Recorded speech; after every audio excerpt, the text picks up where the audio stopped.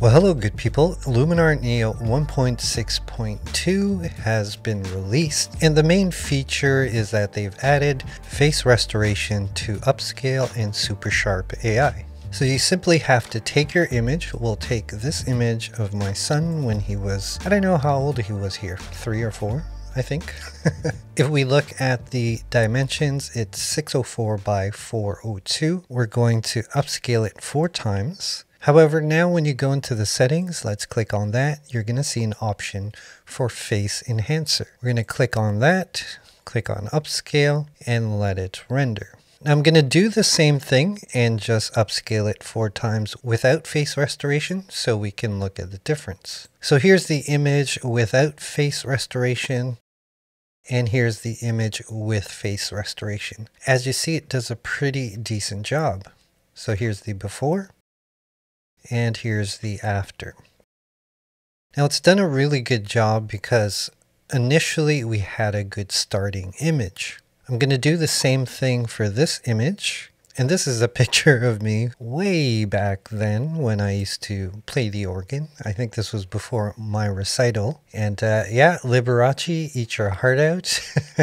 As we zoom in here, you're going to see the face turned out pretty decent. However, it doesn't look like me anymore. For one, it's made the teeth really big, and there's this weird blotchiness here on my ear. But even my eyes look more, I'd say, Japanese Korean than Filipino. So here's the upscaled image. Obviously, there's not a lot of detail to work with.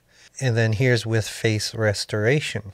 So in general, it does a pretty decent job. However, there's no way to control the amount of face restoration that's applied. I hope that's something that they'll do in an upcoming update. Now let's take a look at Supersharp AI. I'm going to use the same image here, the upscaled image. And this is the version without the face restoration. So we simply have to go into our edit section, click on Supersharp. You'll also see face enhancer here. So I'm going to check that off, click on low. I'll leave it on universal. And as you can see, we have the same results. Now it's not perfect. There is a bit of artifacting here. Not terrible. We can fix that in post. If we do a before, there's a before, there's the after, there's a before, and there's the after. So I like that they've added this new feature to Upscale and Supersharp AI. But again, it would be more helpful if there were some manual controls or sliders, just like in Topaz Photo AI, where you can tweak the strength and all the other settings of the face restoration. But definitely a good addition.